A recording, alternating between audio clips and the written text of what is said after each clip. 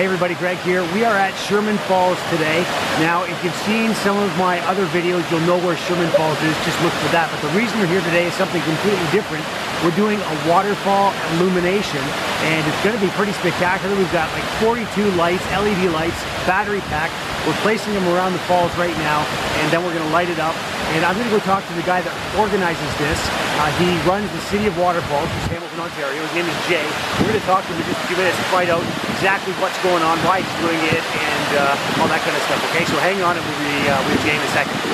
So we're here with Jay. He runs the City of Waterfalls website, which is basically a website showing off all the waterfalls in Hamilton. There's how many? 156 approximately by the unofficial count. The unofficial count, 156. Good. So what are we doing here? We're lighting up the waterfalls. Yep. Tell me about the process and all that. The process. First off, we got a whole bunch of battery-powered lights. We have about 70 lights in total. Tonight we brought 42, which is enough for Sherman. It's not a huge waterfall. The idea behind it is just to get people out. It's something different. It looks kind of cool. That's the only reason I'm really involved was, hey, this is something different. Let's light the waterfalls.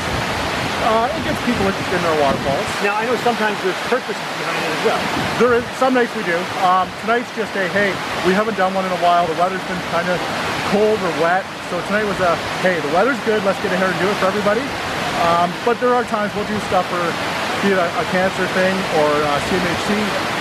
It just depends what someone asks me, and we can have the time, we'll do it. And so for instance, some of these, when you do these things, for instance, is it cancer that you use a specific color? Colors based on, if someone's got their little ribbons, be it yellow ribbon or pink ribbon, we'll bring the same color lights in that, just to stay in the theme of what they're trying to do. And of course, Canada Day would be red and white. Canada, if we were in the white. States, we'd use red, white, and blue. Yep. And tonight we're just doing it for fun. We got 42 lights. 42 lights. We got pink, purple, and a yellow-orange color. Kind of a Easter theme a little bit, but more of a, hey, spring's coming. The green isn't here yet, so no green lights yet, but next time.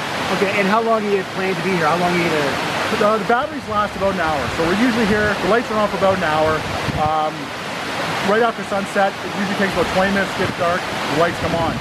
Setup, takedown, that's probably a good 4 or 5 hours worth of work.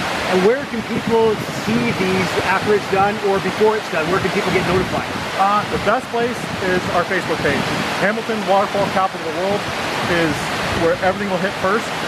I try to put stuff onto our website at citywaterfalls.ca.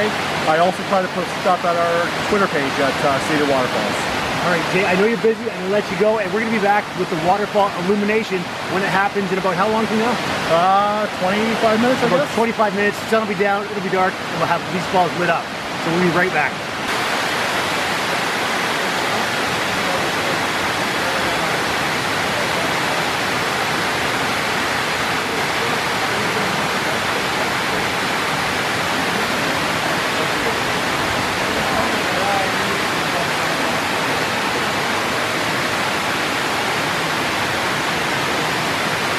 Okay, so what they're doing right now is just turning the lights on. They haven't focused them all on the waterfall yet. They do that after they have them on, and then we'll see the full light up.